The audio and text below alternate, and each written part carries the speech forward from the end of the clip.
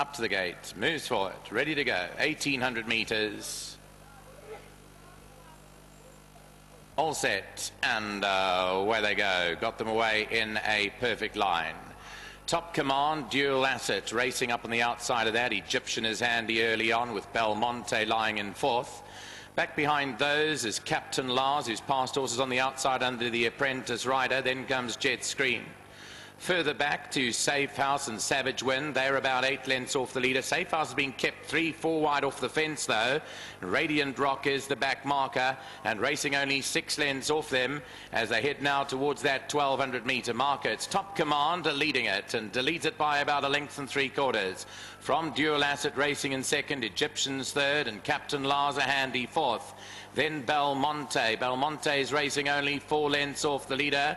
Jet Screen is a neck behind that. Then comes Savage Wind. They're racing in close quarters here. Radiant Rock second to last and Safe House is settled at the back by Frad and got about 8 or 9 lengths to go. Heading through the 800 meter marker, Top Command the leader, 1.5 lengths from Dual Asset and Egyptian on the fence. Captain Lars is still racing wide under Tabana. Then comes Belmonte.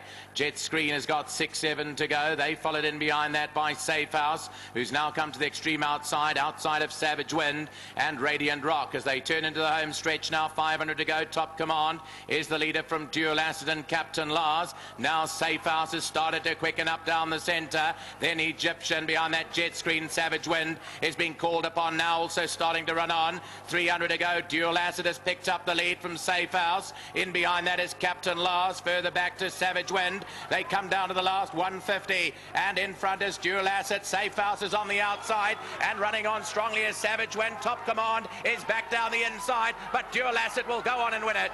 Dual Asset has beaten Top Command. Close for third, very close for third. Jet Screen involved with Captain Lars and Safe House was towards the outside.